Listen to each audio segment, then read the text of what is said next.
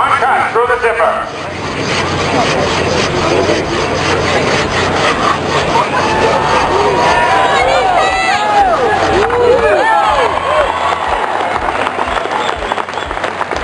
My strength happens to be strength versus speed, whereas you get a lot of smaller competitors where their strength is speed, where they may not be as strong to, throw a heavy axe or throw it into the block as far. And that's absolutely fine. It works out for all of us.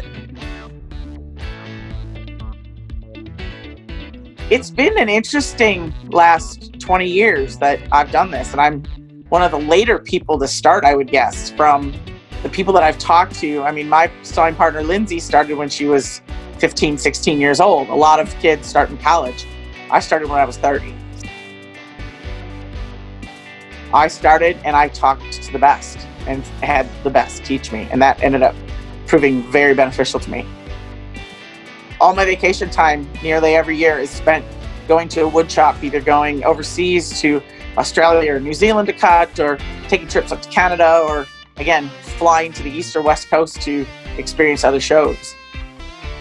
I am 50. It was actually pretty fun. So I turned 50 last year in 2019, okay. Along with probably 3 or 4 other people, Dave Jewett being one of them. And because we both turned 50 in May, we qualified to cut in the senior division at the Lumberjack World Championships last year. So we did. So we said, hey, let's just team up. This would be fun. We haven't cut together for 12 years. Let's team up and cut the Masters double. And we did. We took second. We were very happy with it. You're a competitive person. Very. It's great exercise during the summer. You go outside and cut a couple blocks, and I'm just as sweaty and just as exhausted doing that as going to the gym, and it's in my backyard all by myself. So all of us wear leg guards from your knees on down. So if you do come down and that axe comes into contact with your shin, you've got some of what you would see like on the front of a fireplace, that fireplace mesh. That's what's on my legs. It comes into contact with that. It's going to ruin the axe, but it's not going to ruin my leg. My favorite event is always going to be single buck. I mean, it's one that I've excelled at for years. I love it. I hold enough records in it. And that is one that I love to be very technical about. And there are people that push me in it, and that's great. It's time to figure out, how the pull the saw. It's not quite right on this stroke. I have to fix this stroke. So I really will enjoy single buck probably to the end of my day. But then went to the World Championships and set a new single buck record. So that to me was like, yep, I'm back. There are some obviously that stick out in your head more than others. My first single buck world record in 2002, the very first world record that you ever set. And I set it at the Lumberjack World Championships. So very cool. I've broken it 3 times since then over the years.